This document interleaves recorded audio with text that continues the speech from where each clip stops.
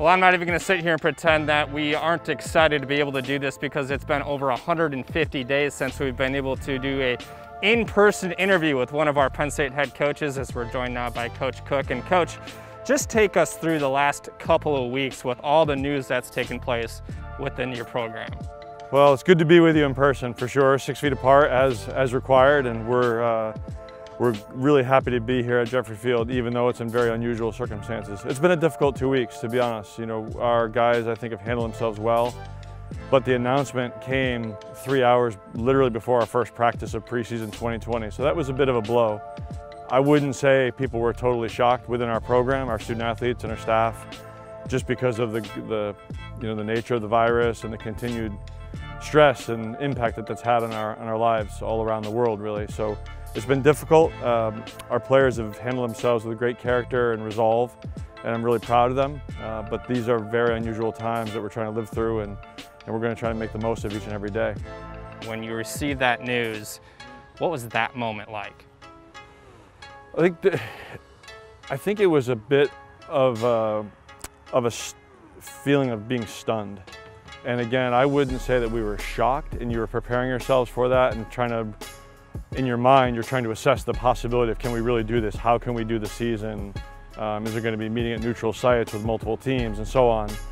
So you're prepared for it, but once you actually hear the news, it's a totally different feeling. So we tried to give the guys space to just get out on the field and do some fun things in practice that reminded them of why they're here in the first place.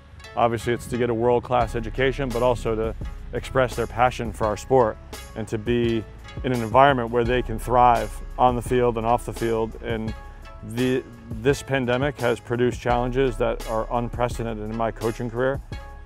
However, I'm very, very proud of the way our staff, our student athletes have responded, and I'm immensely proud to be at Penn State because of the university's dedicated response to this crisis and how much we've put into making our student athletes safe here on campus. No doubt about that. And you guys in the background can see some cars driving in the distance here. And when people drive by, they still see you practicing, whether it's in the afternoon or whatever hour of the day it is. And I think they ask, why are they out there? So why are you guys still out here?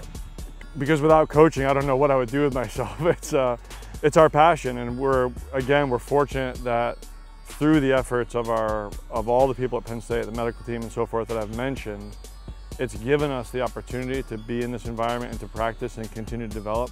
And I firmly believe, outside of the soccer aspect of continuing to develop and skills and game preparation, really it's about mental health and that strength in numbers. And just for me, as the leader of this program, the head coach of the men's soccer program, I think just being around the staff and the players each and every day, with appropriate NCAA days off, of course, for our compliance staff. But we do get to, you have little conversations for a couple minutes, checking in with people, how they're handling this, what classes are online versus in person, things that they may need.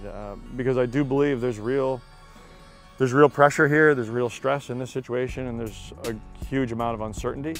And if we're together and we as a staff can be around the student athletes, especially, we can support them much better than we can on the other side of a camera via Zoom or FaceTime or whatever mode we use. So I think that's the real value in us continuing to move things forward and to be together every day. And we're passionate about the game of soccer, so we're trying to create enjoyable practices that help them develop, improve on things, and we have to start to look at this now in terms of where the opportunity is to make the most of this difficult situation.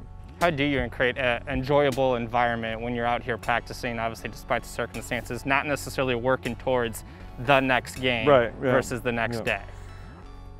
I think the first thing is to engage the players. We have a lot of really motivated, talented, bright individuals within our program. So I think that's the first thing we're trying to do, is engage our players and what is meaningful to them. We're big believers here in developing the players on an individual basis. But within that structure, we're trying to create some things to make the season as similar to what it might be in the fall. So we've been building each week, for example, and trying to do more of game scenarios on a weekend, on a Saturday morning practice, so that during the week they're at least looking forward, okay, we're building towards something. Now it's not, Penn State against Maryland under the lights or Penn State at Indiana or something like that, but it is something that they can get in that, keep that habit of preparing, to think about the things that they can contribute and make sure that, like I say to the guys every day, we want, when that first whistle blows in 2021, and there's a real game, and there's a win to be had on this field, we want to be ready, and we want to make sure we get that first one for Penn State. Coach Cook, appreciate your time. Good to do this again. Normally I'd shake your hand, so we'll do a little like air, tap, foot, whatever it is. Appreciate your time. All right, thanks.